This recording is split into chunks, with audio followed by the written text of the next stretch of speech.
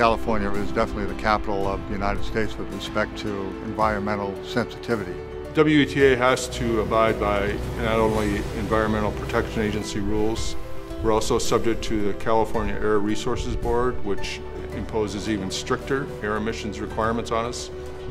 We do have two distinct markets. One is tourists, but our biggest market is commuters. One of the most important things for our customers is that they can depend on the boat operating every day. When they show up for work, they expect the boat to be there and to be operational. mtu provides the most reliable package. I feel very strongly about that. We have an expectation of the engines and the performance, and mtu has always met that expectation.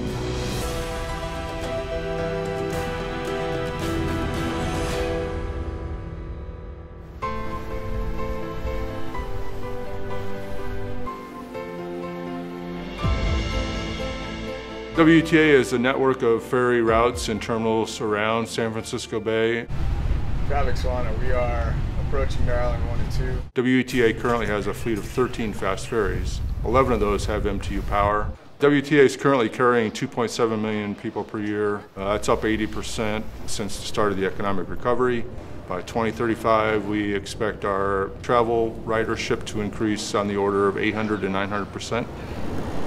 Let's have Stevie get off on the main deck this time. Okay. Working for Golden Gate Ferry, it's a passenger-only ferry company. We operate from 5:45 in the morning until 9 o'clock at night. So in the past 10 years, we've gone from carrying 1.7 million up to about 2.7 million passengers. We've repowered all the vessels with mtu engines. San Francisco Bay, there's a lot going on. They are super strict about emissions, try and keep this bay as clean as possible. There's a lot of people that use it, so it's nice to have mtu engines that are at the forefront of low emissions. What we will do is we'll provide a lift pump to you because this whole system is integral. Does this system reduce the horsepower per engine? No, it doesn't. There's an ongoing relationship between Golden Gate Ferry and mtu to try and maintain the highest standards and deal with our air quality issues. We now have a solution in the pipeline that's going to deliver Tier 4 engines to us, and to meet the goal that CARB set out to have cleaner engines, lower emissions, and to be even better than the EPA Tier 4 standards. As we've gone to these higher emissions regulations, I haven't seen more downtime or more heavy maintenance required of the engines. They've maintained their performance record, even with the additional emissions restrictions as they've been coming up. In fact, every time we put a new set of engines in, the boats seem to be going faster and faster, even though the emissions are getting better and better and the fuel economy is also getting better. Since 1997, we have never had to remove an engine early before its time between overhaul interval has come due. Hey guys, just got off the phone with operations. We have the Tinley offline tomorrow, so I was hoping to catch up on some of the maintenance we need to do. With the 4000 series engines, we were quoted a 15,000 hour time between overhauls. During that time period, mtu was proactive. We pulled cylinder kits, had them inspected at the factory. And our real operational condition was able to take a 15,000 hour time between overhaul to 21,000 hours.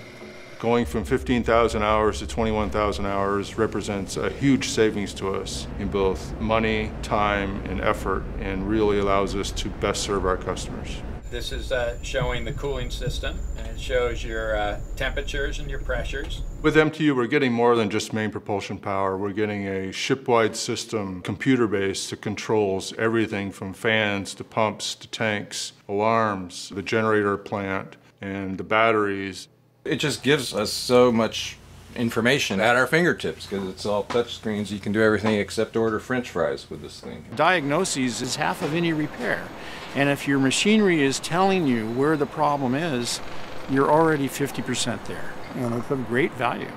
So I'm happy with it. I like it. And for us, it's very important because we're traveling at high rates of speed and you can't just stop the boat, find out what's going on. You've got commuters on board and you don't want to disrupt the service. It's like having an engineer basically on board the vessel.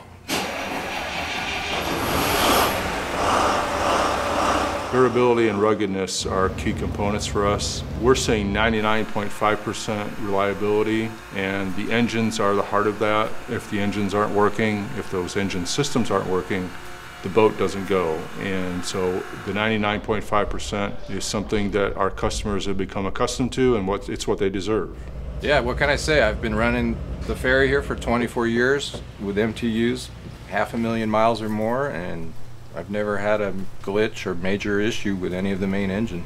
It's almost like a family relationship. Everybody understands what we do here, and everybody at MTU is here to make sure that we can do what we need to do. With our new vessels and our new Tier 4 engines, we know we've got a great package in place with MTU. They understand our needs, we understand what they can deliver, and we're looking forward to many years of great reliability and great service as these Tier 4 engines serve our needs over the next 4 or 5 years.